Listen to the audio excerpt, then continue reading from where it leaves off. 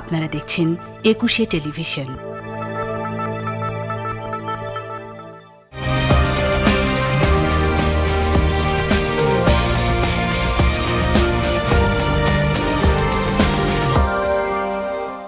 যারা আসেন পৃথিবীকে সুন্দরের আলোয় আলোকিত করতে, যারা তাদের কর্মে, সৃষ্টিতে, ত্যাগে, মহিমায় সাধারণ আমিকে ছাড়িয়ে হয়ে ওঠেন এক একজন উজ্জ্বল নক্ষত্র, তাদের নিয়েই আমাদের আয়োজন অতঃপর আমি।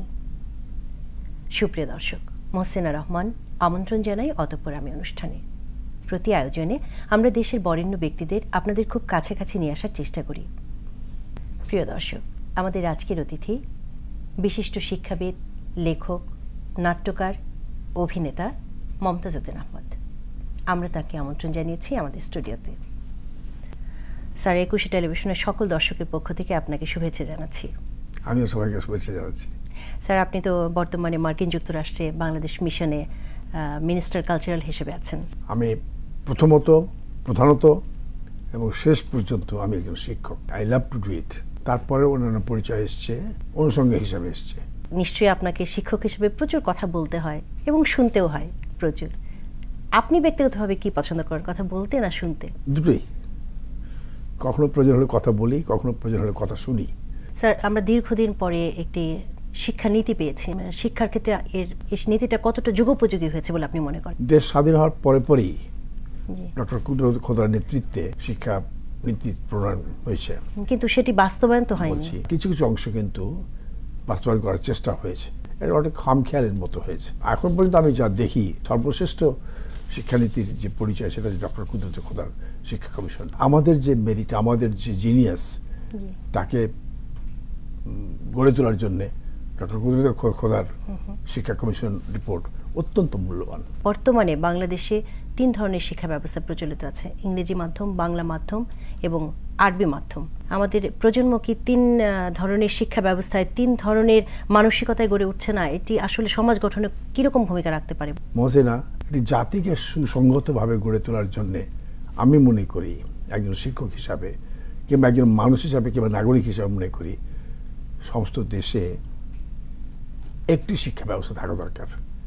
গরিবের জন্যে, বিত্তবানদের জন্যে, নিঃস্বদের জন্য, দরিদ্রের জন্যে, আর ভাষার জন্য বটে। বিভিন্ন শিক্ষা প্রতিষ্ঠানে আমরা এখন শিক্ষকদের দেখছি, তারা প্রত্যক্ষ বা পরোক্ষভাবে সক্রিয় রাজনীতির সাথে সম্পৃক্ত হয়ে যাচ্ছেন।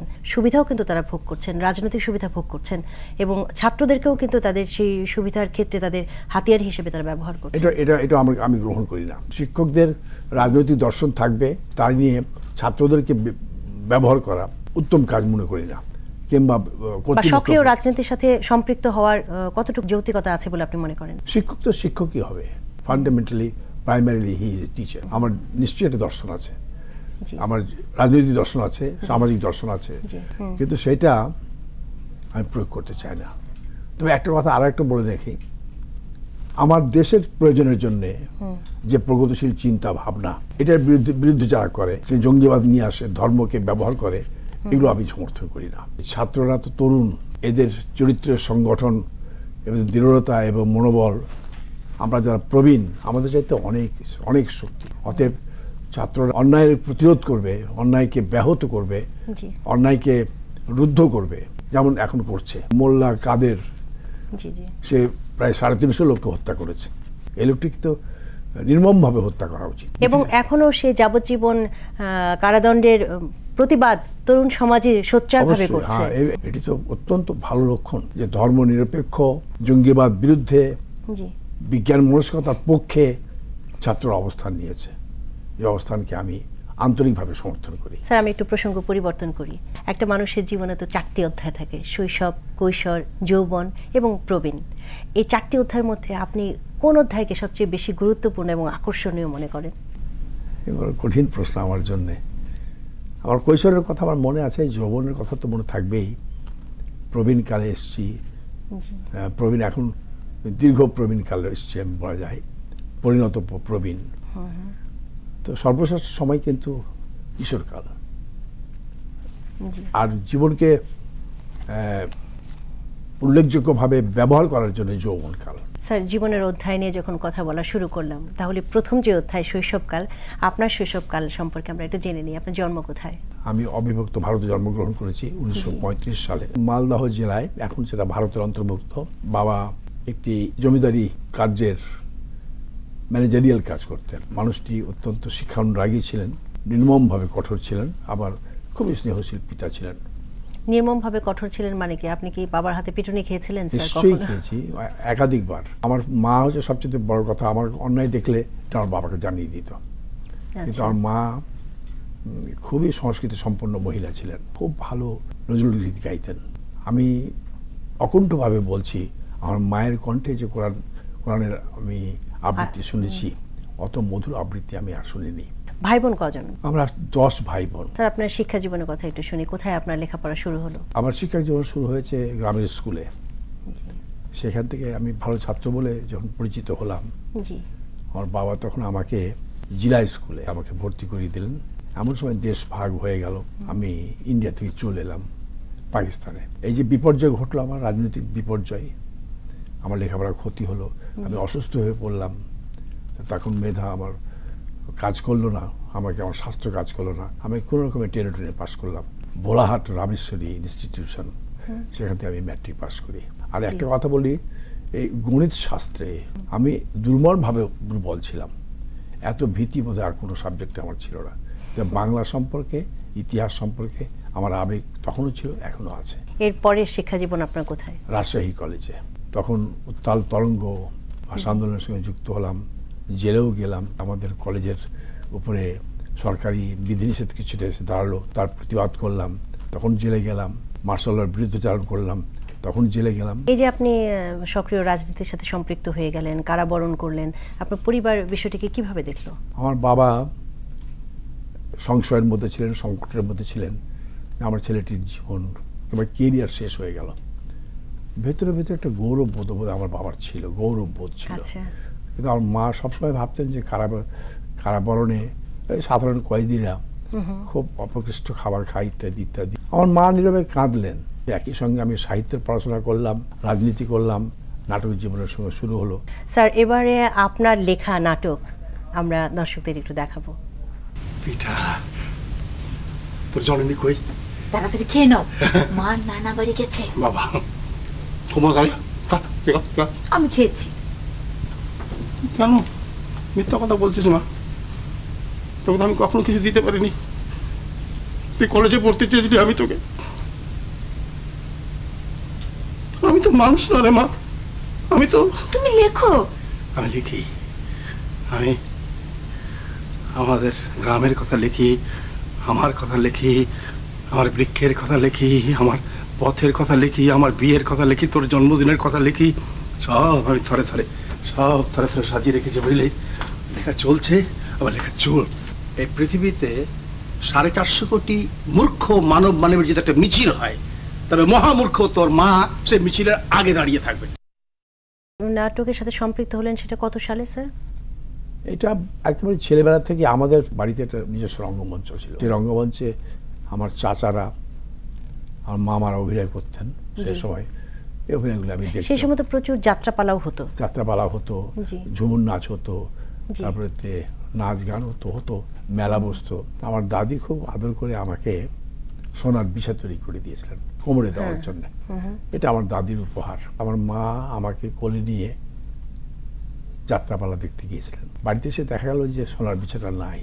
তো আমার মা আমাকে বলতেন যে তুই তো নাটক করছিস, তো তোর সোনা তোর কপালে কখনো আসবে না। কিন্তু কথাটা মিথ্যা।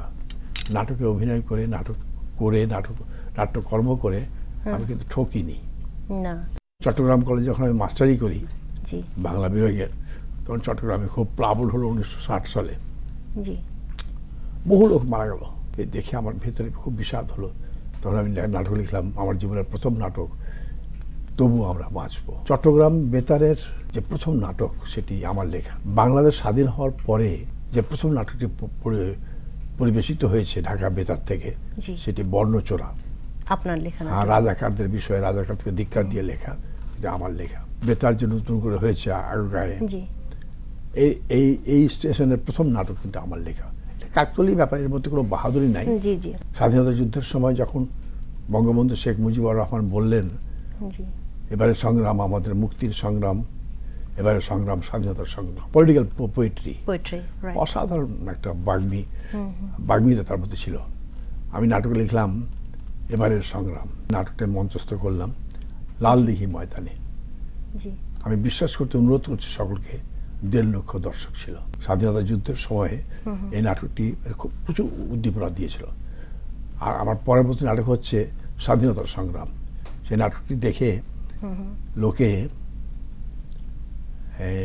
মাঠ ছেড়ে উত্তেজিত হয়ে তার বন্দরে গেছে, জাহাজ অস্ত্রভর্তি যে জাহাজ আসছিল পাকিস্তান থেকে, সেটাকে রোধ করার জন্য। স্যার এখানে আমি একটু প্রশ্ন করি আপনার কাছে, মানে জানতে চাই আর কি, যে এই যে আপনি যে সময়ের কথা বলছেন, সেই সময়ে তো রাজনীতির সাথে সংস্কৃতির চমৎকার একটা সম্পৃক্ততা ছিল।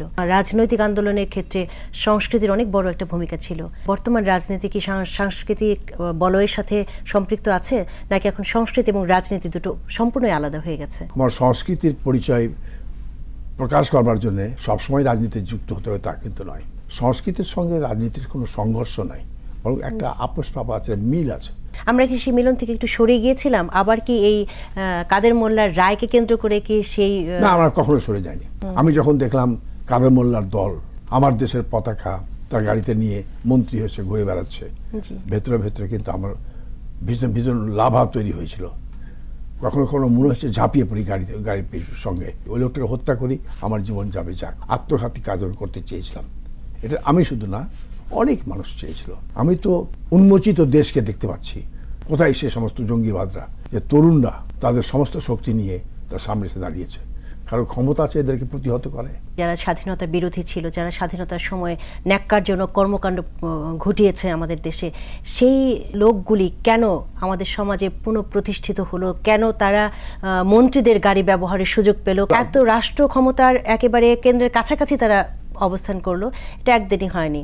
আপনারা যারা বুদ্ধিজীবী আছেন, শিক্ষক সমাজ আছেন, লেখক আছেন, সমাজের বিবেক আছেন, সে সময় আপনারা কেন ওই যে আপনি নাটক করে এত বড় একটা আলোড়ন তৈরি করে ফেলেছিলেন, কেন আপনারা এটা প্রতিরোধের তখনই সোচ্চার হলেন না?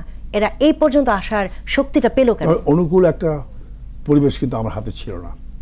রাষ্ট্রীয় ক্ষমতা, রাষ্ট্রীয় শাসন ক্ষমতা এমন কিছু লোকের হাতে ছিল যাদের সঙ্গে লড়াই করার মতো শক্তি কিংবা অস্ত্র আমার হাতে ছিল না। আমাদের স্যার পাকিস্তানি শাসনের সময় তো আমাদের সেই অস্ত্র ছিল না, আহ্বানটা ছিল না সে সময়। এখন আহ্বানটা ছিল না। সেই আহ্বান আমরা কাদের কাছে আশা করব? কাদের কাছে আশা করা উচিত ছিল? রাজনীতির নেতৃত্বের কাছে আশা করব।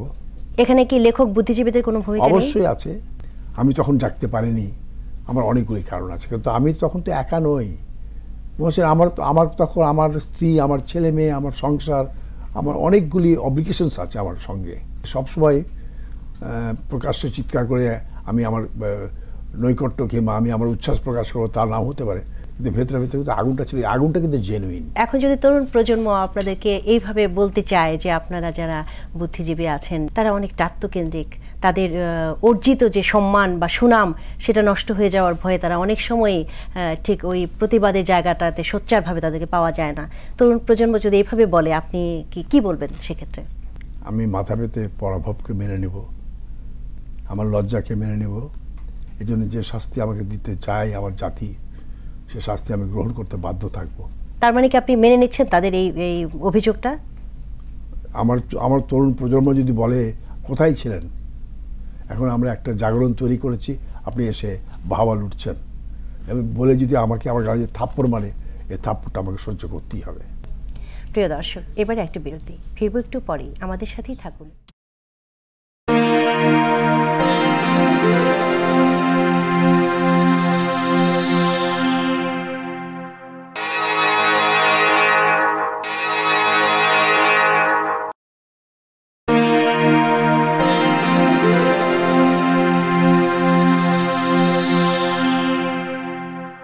ধন্যবাদ আমাদের সাথে থাকবার জন্য। আমাদের আজকের অতিথি বিশিষ্ট শিক্ষাবিদ, লেখক, অভিনেতা এবং নাট্যকার মমতাজুদ্দিন আহমদ। স্যার, রাজনৈতিক প্রেক্ষাপট নিয়ে আমাদের দেশে সাহিত্য যে পরিমাণে কাজ হওয়া উচিত ছিল সেই পরিমাণে কাজ কি হয়েছে? খুব উচ্চকিতভাবে হয়নি, কিন্তু কাজ হয়েছে।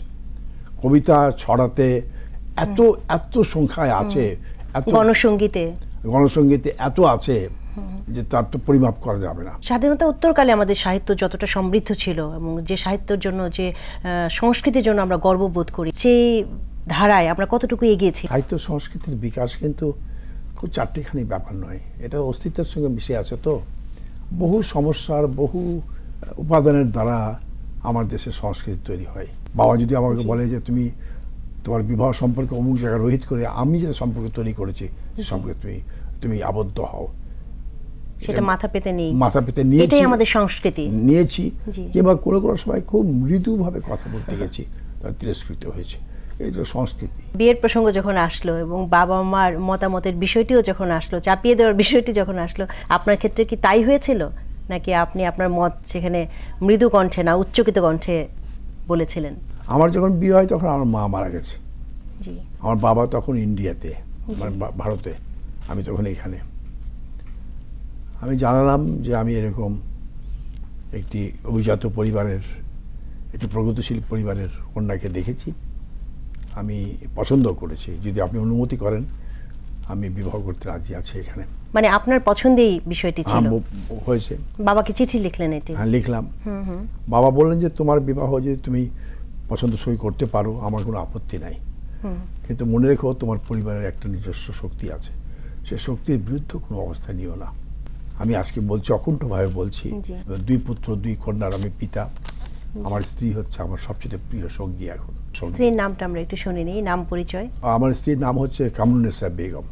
তিনি সাহিত্যের ছাত্রী, মাস্টার্স করেছেন, শিক্ষয়িত্রী ছিলেন। শিশুর মতো তিনি আমাকে প্রতিপালন করেন। তার স্নেহের অত্যাচার মাঝে মধ্যে আমাকে বিব্রত করে, মাঝে মধ্যে আমি তার সঙ্গে কথা বলা বন্ধ করে দিই, তিনি আমার সঙ্গে কথা বলা বন্ধ করে দেন। তারপরেতে আমাকে বহুভাবে তিরস্কার করেন আমার আচরণের জন্য। আমার বহু ত্রুটি মহসেনা, বহু ত্রুটি আমার। স্যার আমরা কি একটু শুনবো আপনার নেগেটিভ দিকগুলো কি আছে, আপনার ত্রুটিগুলো কি? স্যার আমি অলস প্রকৃতির লোক এক অর্থে। ঘুম থেকে উঠতে দেরি করি, খেতে বসে চিন্তা করছি, খেতে খেতে গিয়ে অন্যমনস্ক হয়ে গেলাম, এইটা। তারপরে আমার আত্মীয় স্বজন যারা আছেন তাদের সম্পর্কে আমি খুব খোঁজ খবর রাখি না, এটা আমার স্ত্রীকে খুব বিব্রত করে। আমি তার মতো ধর্মপ্রাণ মানুষ নই, এটা আমার স্ত্রীকে দুঃখ দেয়, কষ্ট দেয়। আমার ছেলে মেয়ের লেখাপড়ার সম্পর্কে তিনি খুবই আগ্রহী। স্যার আপনি তো নিজে শিক্ষক, ছেলে মেয়েদের কি কখনো পড়াতেন? একবার পড়িয়েছিলাম, তাতে আমার বড় ছেলেকে আমি যে প্রহার করেছিলাম সে এখন ডাক্তার। তারপরে তো সেই ছেলে বললো যে আমি যদি লেখাপড়া শিখতে হয় তো বাবার কাছে কখনো লেখাপড়া করবো না। আমার ছোট ছেলে তার এসএসসি পরীক্ষাতে খুব ভালো রেজাল্ট করলো, আমি খবর পেয়ে প্রচুর মিষ্টি নিয়ে আসলাম, ছেলেকে অভিনন্দন জানাবো। বাড়িতে এসে দেখলাম যে কান্নাকাটি পড়ে গেছে। আমার ছেলে পরীক্ষাতে 1 থেকে 10-এর মধ্যে নাই, 5টি লেটার পেয়েছে। আমার স্ত্রীর জন্য যে কত বড় পরাভব এবং কত বড় কান্না ছিল তার জন্য। আমি কোথাও আনন্দ করতে চাইছিলাম, আমার স্ত্রী বললো যে তুই কি করলে? আমি কেন 10-এর মধ্যে না থাকলে কি হয়, আমার ছেলে যদি 100-এর মধ্যে না থাকে তাতে কি হচ্ছে কি? আমি তো অবস্থান দেখে তো আমি আমার ছেলের মেধা বিচার করি না। আমার একটা ছেলে আছে, আমার ছেলেটি, ও বিজ্ঞান মনস্ক ছেলে। ওকে একসময় বললাম যে কিরে বাবা তোর তো বয়স হয়েছে, বিয়ে শাদী করবি না?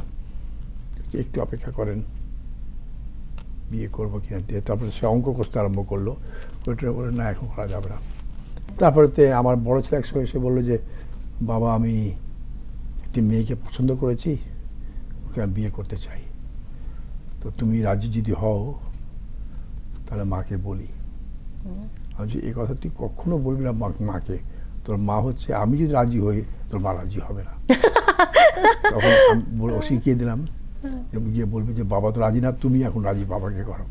যেহেতু আমি রাজি নই কথা জেনেছে, আমার স্ত্রী তো অত্যন্ত ক্ষিপ্ত এবং তিনি বললেন যে তোমার এত বড় সাহস, আমার ছেলে একটা পছন্দ করেছে তুমি তাকে না করেছো কেন? আমি না, ওই পুত্রবধূকে আমি ঘরে আনবো না, যদি আসে আমি বাইরে চলে যাবো। এত বড় সাহস তুমি কোথায় পেয়েছো, তোমাকে বাড়ি যেতে দিচ্ছে কে? কিন্তু আমার ছেলে বললো যে বাবা এটা কি নাটক হচ্ছে? নাটক হচ্ছে না, এটাই তোমাকে সাহায্য করার প্রকরণ হচ্ছে। তার মানে আপনি যা মতামত দিবেন উনি তার এগেইনস্টে থাকবেন? সবসময় না, মানে কিছু সন্তানদের ক্ষেত্রে মনে করেন সবসময় না, তবে একটু আমার কাছে মনে হয়েছে আমার স্ত্রী, তাকে আমি কুমু বলে রাখি, কুমু আমার সহজ নাম। আমার কুমু আমাকে বললো যে তুমি তো আমাকে কিছুই দাওনি। আমি কারণ তোমার সব কিছু দিয়েছি, তো এই বাড়ি তোমার, এই জায়গা তোমার, সব কিছু তোমার। আমি সঙ্গে সঙ্গে স্টেডিয়াম চলে গেলাম, একটা নেম প্লেট তৈরি করলাম, কুমুর নিজের বাড়ি, নেম প্লেট টাঙিয়ে দিলাম। এরপরে কি তুমি আর কিছু চাও? যে নেম প্লেট নিয়ে আমি কি করবো? এই মহিলা খুব সরল প্রকৃতির, আমাকে চেক লিখে দিত, সই করে দিত, বলতো 500 টাকা খরচ করো। আমি ওখানে 500 টাকার পেছনে একটা এক বসিয়ে দিতাম, 1500 টাকা তুলে নিতাম। এরকম হয়েছে। She is a lovely darling wife, I tell you. I like it. I'm a very happy husband in my family. খুবই হ্যাপি আমি।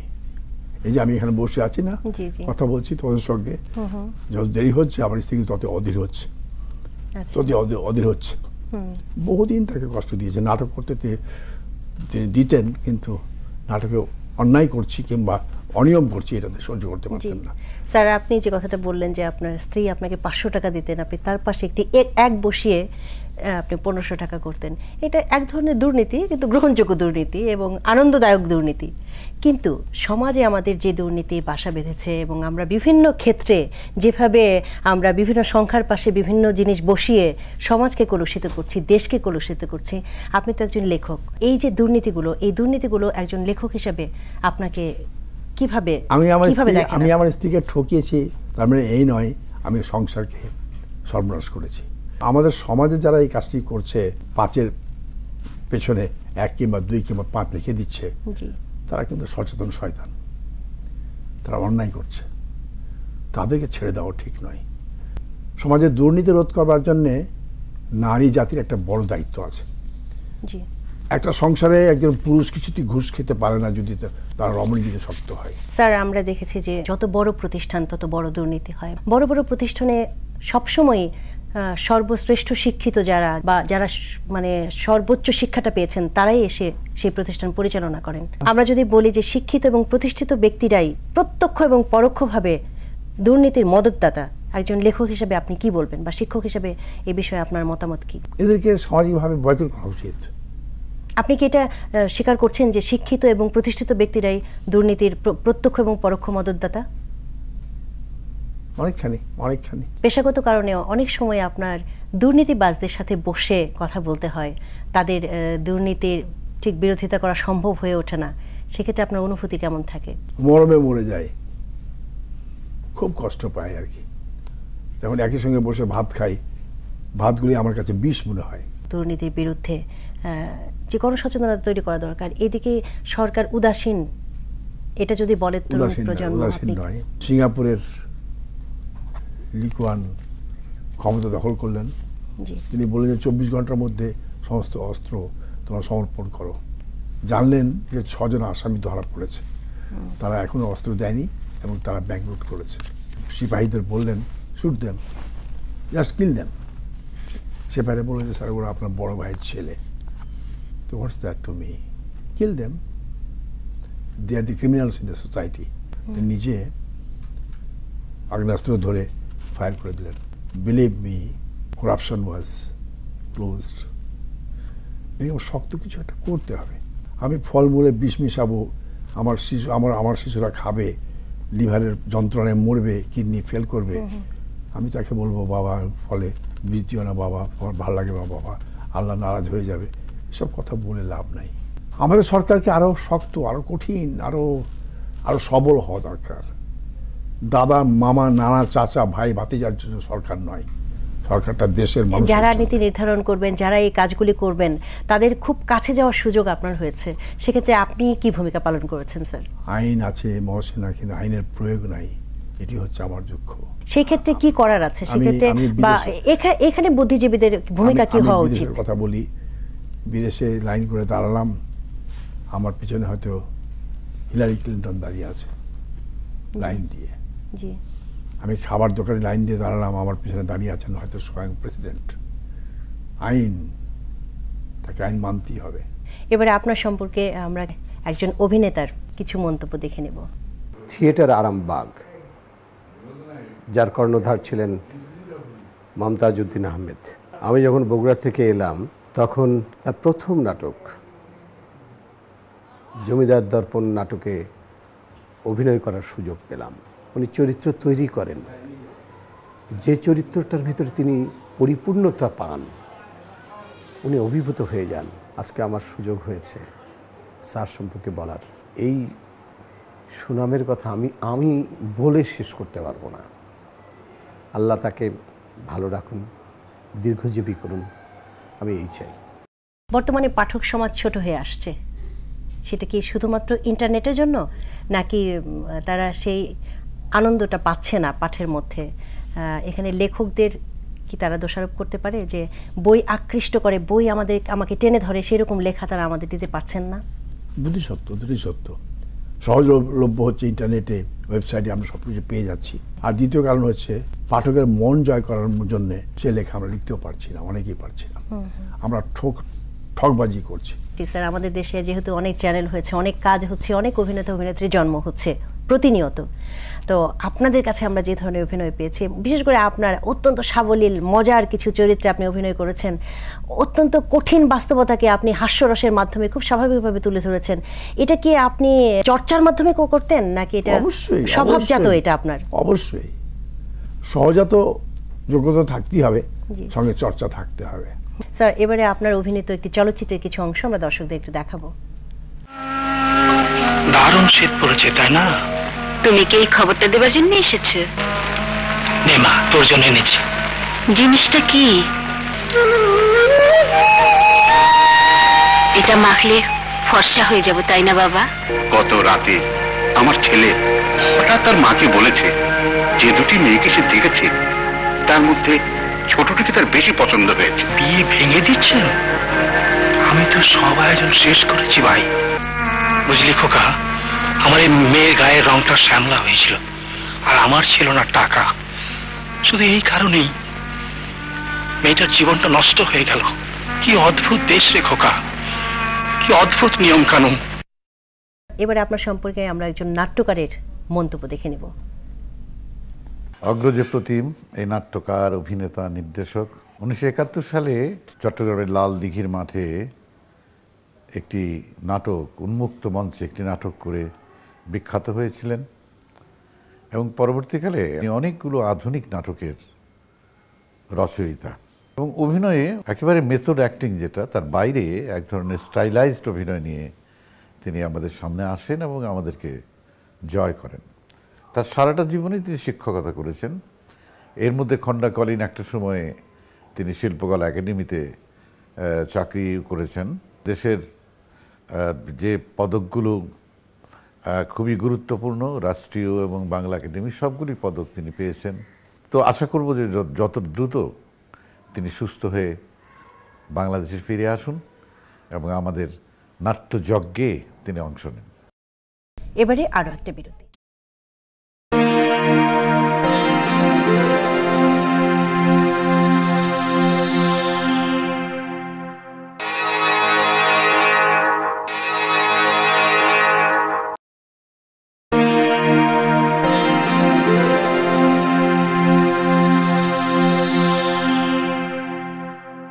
আবারও ধন্যবাদ আমাদের সাথে থাকবার জন্য।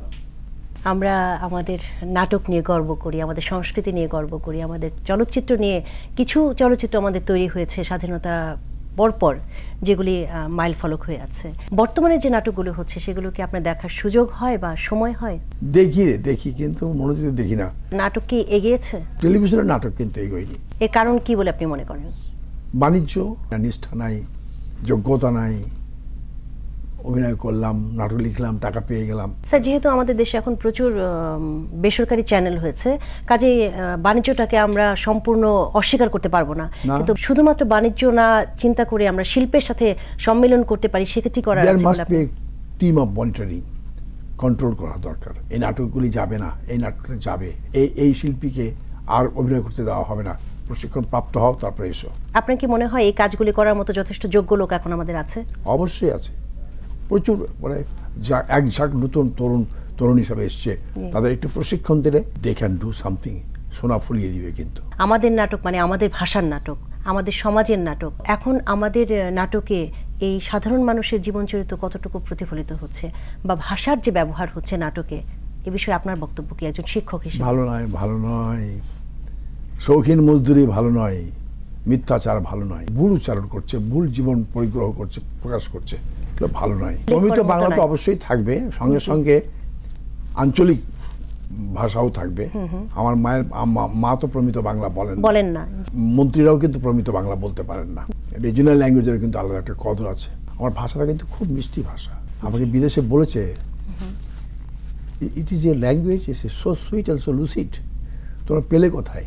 I got it from a river flow, I got it from the sky, I got it from the trees, flowers.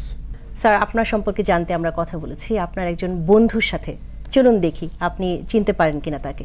প্রখ্যাত নাট্যকার, সাহিত্যিক, কবি এবং সাহিত্যের বিভিন্ন এলাকায় পদচারণা করেন যিনি, তার নাম মমতাজুদ্দিন আহমেদ। মমতাজুদ্দিন আহমেদ আমার ঘনিষ্ঠ বন্ধুও বটেন। আমরা একসঙ্গে লেখাপড়া করেছি রাজশাহী গভর্নমেন্ট কলেজে। আমি চলে গেছি প্রশাসনে, উনি শিক্ষকতায় যোগদান করেছেন। এই মানবদরদী প্রগতিশীল ব্যক্তি, তার লেখায়, তার বিভিন্ন সাহিত্যের বিভিন্ন ক্ষেত্রে তার বিচরণ এত অবাধ, সেটি অবাক করার মতো। যেহেতু তিনি অত্যন্ত রাজনৈতিক সচেতন এবং মুক্তিযুদ্ধের চেতনায় তিনি উদ্বুদ্ধ, এই জন্য তার প্রতিটি কাজে কর্মে এগুলো প্রকাশ পেত। বাংলা কৃষ্টির, বাংলা সাহিত্যের, বাংলা সংস্কৃতির প্রচারের জন্য নিউ ইয়র্কে আমাদের কালচারাল কাউন্সিলর করে পাঠানো হয়েছিল। তিনি এবং আমাদের ওখানকার অ্যাম্বাসেডর মোমেন সাহেব দুজনে মিলে জাতিসংঘের প্রত্যেকটি দেশের সামনে বাংলাকে পরিচিত করিয়েছেন, বাংলাদেশকে পরিচিত করিয়েছেন, সাহিত্যকে প্রচারিত করেছেন। এই প্রবাসী জীবন নিয়ে একটি চমৎকার বই লিখেছেন। সেই বইটি উনি আমাকেই উৎসর্গ করেছেন।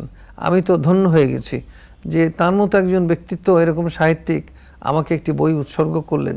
আপনারা নিশ্চয়ই তার বিখ্যাত নাটক সাতঘাটের কানাকড়ির নাম শুনেছেন। প্রেসিডেন্ট এরশাদের আমলে ওই রকম একটি নাটক লেখা এবং সেটি এত পপুলার হয়েছিল যে তাতেই আমার মনে হয় একটি নাটকেই তাকে প্রতিষ্ঠা লাভ করে দিয়েছে। অভিনয় দক্ষতাও তো অপূর্ব।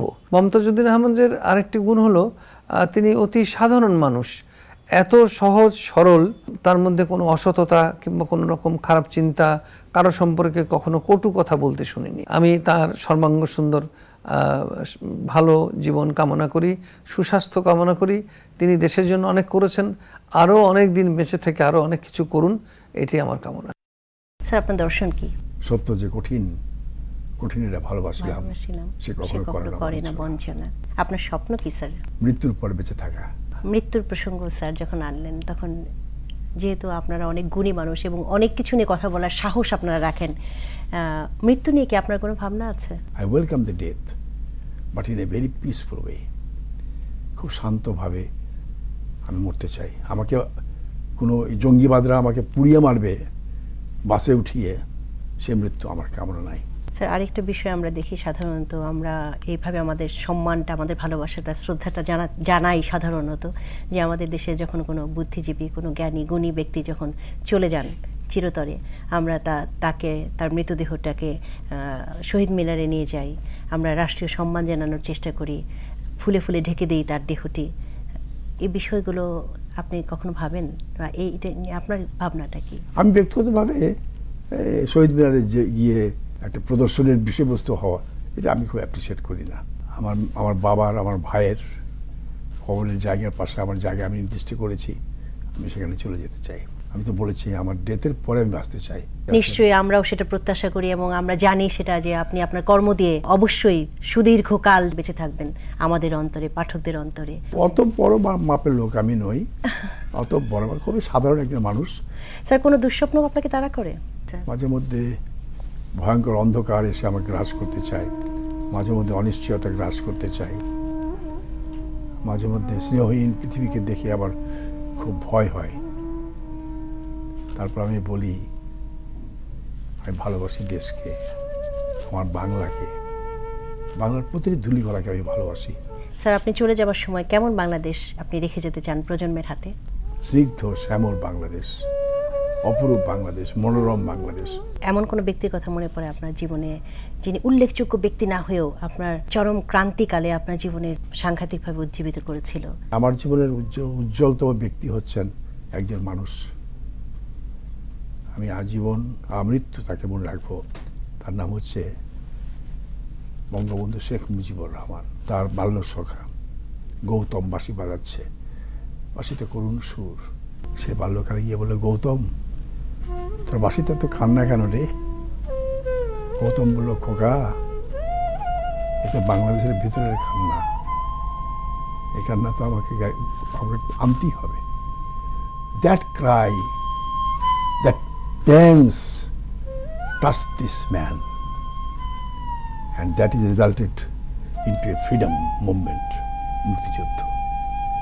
আমার গৌতমরা বাঁশি বাজাচ্ছে, আমরা বাঁশি শুনছি, কেউ শুনছি না, উদাসীন হয়ে চলে যাচ্ছি। এই করুণ সুর আমাকে শুনতে হবে, জানতে হবে কত গভীর বেদনা থেকে উচ্চারিত হয় এক একটি সুরধ্বনি, জানতে হবে আমাকে। যদি না জানি তবে আমি আমার দেশের সঙ্গে প্রতারণা করেছি, যদি না জানি আমি আমার স্বপ্নের সঙ্গে প্রতারণা করেছি, যদি না জানি আমার মাতৃভূমিকে আমি অস্বীকার করেছি। স্যার, আমরাও আপনার সাথে গলা মিলিয়ে বলতে চাই যে সেই গৌতমের বাঁশির সুর প্রতিটি বাঙালিকে স্পর্শ করুক, সেই বাঁশির কান্না শক্তিতে পরিণত হোক, এদেশের মাটিকে প্রতিটি বাঙালি ভালোবাসা দিয়ে, ভক্তি দিয়ে অপরূপ করে গড়ে তুলুক। মনে না, এই দেশটা তো কবিতার দেশ। নদীগুলির নাম কত সুন্দর না? কপোতাক্ষ, নাম হচ্ছে সাগরদাড়ি। আমার দেশ হচ্ছে ধানের দেশ, গানের দেশ। গানের দেশ আমাদের। আর আপনি এমন একজন মানুষ নিশ্চয়ই যিনি গানকে ভীষণভাবে ভালোবাসেন। আপনার প্রিয় গান কি স্যার? খুব সাধারণ একটা মানুষের কথা বলি, নাম হচ্ছে শামসুদ্দিন। জি। কেউ চেনে না, খুলনায় বাড়ি। জি। ভাষা আন্দোলন হয়েছে, তিনি কেরোসিন বিক্রি করতেন বাড়িতে বাড়িতে। জি। তিনি গান লিখলেন সেদিনই, রাষ্ট্রভাষা আন্দোলন করিরা বাঙালি, ঢাকার শহর রক্ত রাখায়। বহু গান আছে, কারারে লৌহ কবাট ভেঙে ফেল, করে লোপাট রক্ত জমাট, শিকল পূজার। এই গান আমার ভালোবাসি। নজরুলকে আমি দেখেছি, কিন্তু তার মৃত্যুর কয়েকদিন আগে কিছু বলতে চেয়েছিলেন আমাকে। আমি তার হাসপাতালে গিয়েছিলাম তাকে দেখবার জন্য, আমাকে চোখের ইচ্ছায় ডেকেছিলেন। সম্ভবত কবি আমার কাছে পানি খেতে চেয়েছিল, সম্ভবত কবি তার শেষ কথা আমাকে বলতে চেয়েছিল। আমি ভয়ে শিহরিত হয়ে পালিয়ে গেছিলাম। কেন ভয় পেয়েছিলেন স্যার? কিসের ভয়? কেন যেন মনে হলো যে আমাকে তার দীর্ঘ লোচন দিয়েছে, তিনি আমাকে দেখছেন। অনাবশ্যক এই ভীতি ছিল। What a wrong I have done. এই কবির পায়ের তলে যদি আমি পড়ে থাকতে পারতাম, এই দুঃখ মিয়ার পায়ের নিচে পড়ে থাকতে পারতাম, I could know my Bangladesh, গরিবের দুঃখের বাংলা, যন্ত্রণার বাংলা, সংগ্রামের বাংলাকে আমি চিনতে পারতাম। I have missed it. Sir, আমরা আশা করি আপনি যা মিস করেছেন সেটি আপনি প্রজন্মের মধ্যে, আপনার ছাত্র সমাজের মধ্যে আপনি ছড়িয়ে দিতে পেরেছেন। সেই বীজ হয়তো আজকে চারা গাছ, একদিন মহিরুহ হবে এবং সেই দুঃখ মোচন করবে। আমাদের কোনো প্রজন্ম আর বলবে না দুঃখী বাংলাদেশ, দুঃখের বর্ণমালা। 50টি বর্ণমালা চোখের পানি দিয়ে আঁকা, আর 50টি বর্ণমালা রক্ত দিয়ে আঁকা। এই রক্ত বর্ণ আমার আমার আমার অ ক খ, এই চোখের সাগরে, চোখের জলে ভাষা অ ক খ। আমার মা এই ভাষায় কথা বলেছে, আমার বাবা এই ভাষায় কথা বলেছে, আমাকে শাসন করেছে, আমার শিক্ষকরা আমাকে প্রেম দিয়েছে, শিক্ষা দিয়েছে। আমার গৌতমরা এই ভাষায় কথা বলে, এই ভাষায় গান গাই। আমি শতবার এই দেশকে বলি, তুমি আমার, তুমি আমার, দয়া করে তোমার আঁচল বিছিয়ে দাও, আমি ওখানে একটু বসি, আমি বড় ক্লান্ত, আমাকে শোবার জায়গা দাও। আমি অনেক পেয়েছি তোমার কাছ থেকে, বড় ভালোবাসা পেয়েছি। তোমার ভালোবাসা এত উদার, তুমি মধুমতি নদীর মতো উজ্জ্বল, তুমি শীতলক্ষা ধলেশ্বরী, তুমি বড় ভালো। এই মনোরম পৃথিবী ছেড়ে যেতে ইচ্ছে করছে না দেন মেঘরা, মহসেনা যেতে ইচ্ছে করছে না, তবু যেতে হবে আমাকে। আমি যাব। আমার শেষ শয্যার সময় যদি কেউ একটা করুণ বাঁশির সুর বাজিয়ে দিত, আমি শুনতাম, আমার মৃত্যু মহিমান্বিত হতো, আমার মৃত্যুর বেদনা আমার কাছ থেকে দূরে সরে যেত। আমি ভালোবাসি আমার দেশকে। I love my country, right or wrong, this is my country. O god, this is my country. প্রিয় দর্শক, দেশের প্রতি এই ভালোবাসা, এই মমতা প্রতিটি বাঙালির চেতনায় উদ্বুদ্ধ হোক, প্রতিটি বাঙালির মনে গ্রথিত হোক এবং সেই বেদনা শক্তিতে পরিণত হোক।